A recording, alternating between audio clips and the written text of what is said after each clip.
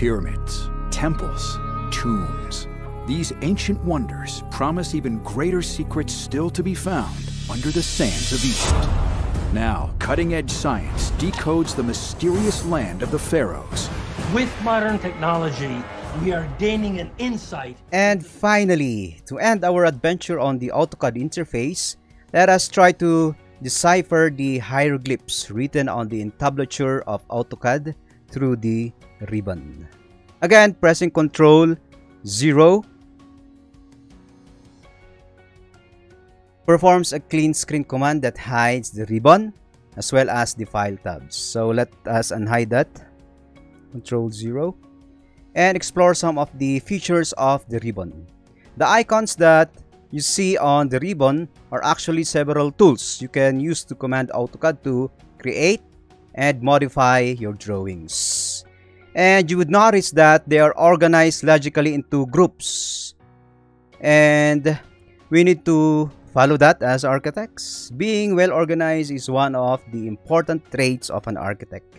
And we should see that in the way you think and how you do things, even on how you draw and present your ideas. Well, anyway, the ribbon provides a series of tabs, for example, Home, Insert, Annotate, Parametric View, etc., which are then organized into panels containing the necessary tools and controls to help you in your drawing. So we have a Draw panel, a Modify panel, Annotation panel, etc. for the Home, and different panels also for the different tabs. You would also notice that each panel has a slide out panel providing you additional tools and controls. So once you click on the title of the panels, it would expand and it would remain there until you move the cursor out from the panel. You can also pin it down so it will remain expanded until you unpin it. So click on the pin icon and then it remained expanded. And then you could just unpin that so that it would return back. Maybe sometimes you don't see the AutoCAD tool icons on the panels. Maybe because they are collapsed, because of limited screen to show them. As with the case when I restore down the application window.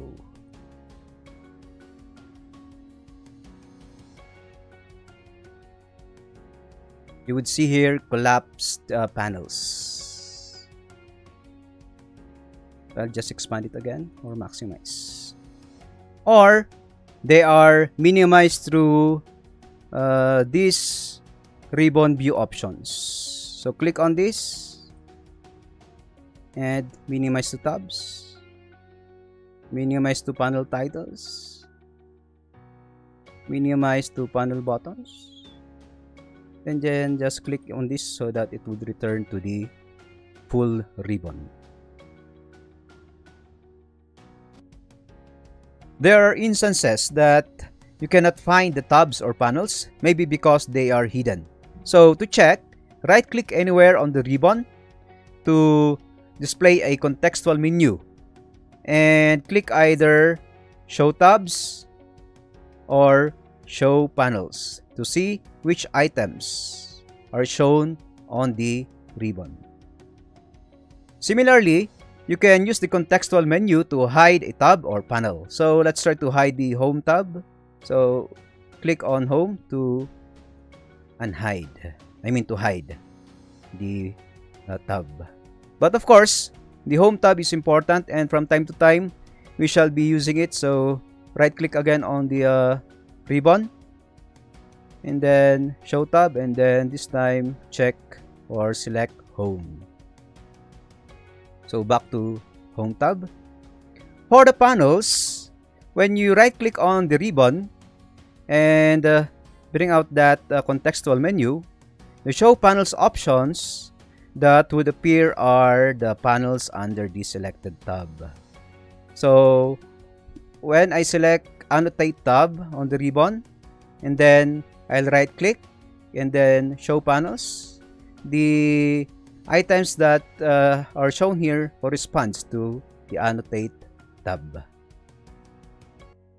And speaking of contextual, we also have a contextual tab which only appear on the ribbon if certain command is active, like the, for example, the text command. So when I type T, so T is the shortcut for multi-line text, and then hit enter, and then specify my text box. So click, drag, and then click.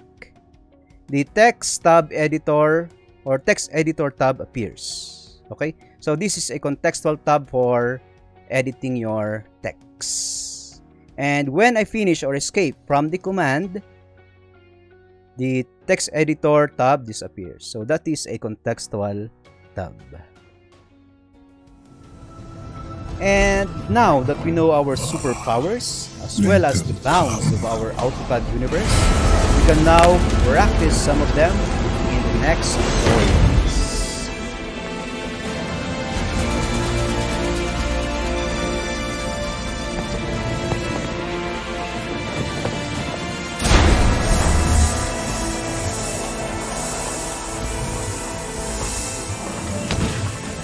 Take out that tower and knock down that shield dome. You get to Steppenwolf. Don't wait for me. Just do the job.